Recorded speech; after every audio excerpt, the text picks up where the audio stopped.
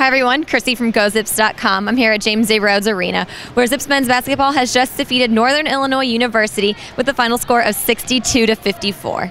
It was a big win for the Zips tonight with Toledo's loss, and now puts Akron tied for first in the MAC overall. Demetrius Treadwell was tonight's deciding factor for the Zips. He led all players in scoring with 25 points and 10 rebounds, 6 of which were on the offensive side of the ball. Tree now leads the MAC in double-doubles. Let's go to head coach Keith Dambrot for his thoughts on tonight's game. Well, it was a grind, and Tree carried us. If we didn't have him, we probably would have scored about 30 points.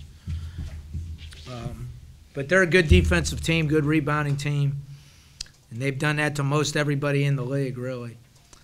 And we just don't have many options. I mean, right now we're playing those young kids. We're green as we've ever been. This is as slim as our team's ever been as far as just experience. DG hadn't played in 5 games, really. He played 4 minutes in maybe the last 5 or 6 games, so he's not in great shape. And we played good enough defensively over the last 7 games to win our share of games. We're like a football team that can't pass. We got to run it on every play almost. So that's kind of what we're in right now, but we have a chance to get better as we go here. So every game seems like the same to me, but we got enough character to win. We've shown it doesn't matter who we play; they're all going to be the same. We got enough toughness to be in every game.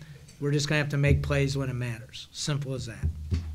But I think we're going to get those guys back eventually. So once we get them back, then we have the ability come tournament time to take another jump. And and the good thing is we have 4 out of the next 6 at home. So if the crowd comes out, that will help us. And I think we'll get rejuvenated also along the way because we only have really 2 more road games. So we've done a good job of winning close games this year, really. And if you look at it, we haven't really lost to a bad team all year. You can say South Carolina, but they play at such a high level that you can't even really say that, you know what I mean? But so who's beating us? Middle Tennessee, they've won a lot of games. Western Michigan beat us. Kent State is probably the worst record, Who else?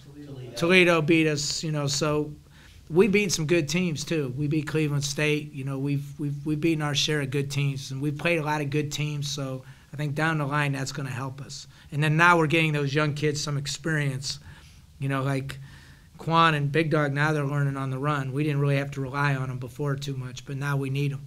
We need Quan to make those shots now. Before, if he came and made them, he stayed in, and if he didn't, he'd come out. Now he got to stay in.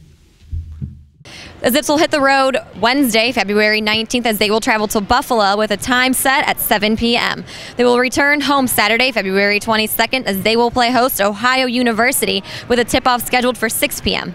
You can catch both games live on the Time Warner Cable Sports Channel. For ticket information, call 1-888-99-AKRON or visit zipstickets.com. For GoZips.com, I'm Chrissy Perbonik. We'll see you guys next time.